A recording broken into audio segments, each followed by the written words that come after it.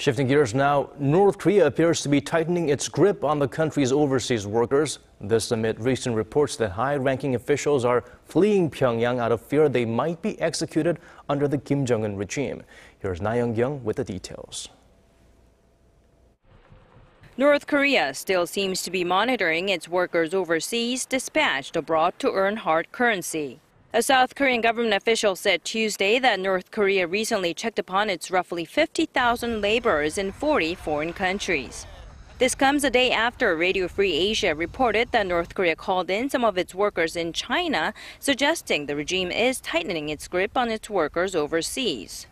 Speaking on condition of anonymity, the official from Seoul's unification ministry also said it's not known at this point whether the move is aimed at putting some of the workers behind bars or simply checking upon their progress. The official added, however, that in general, the regime seems to be keeping a close watch on the laborers rather than recalling them officially. This is not the first time the Kim Jong regime has monitored its overseas workers. Officials say the regime took similar actions in July and August last year and during the year this year.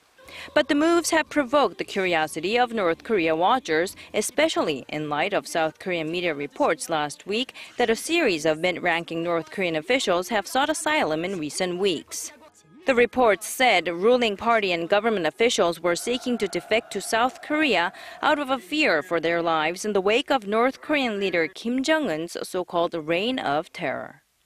Laah Hyun, Arirang News.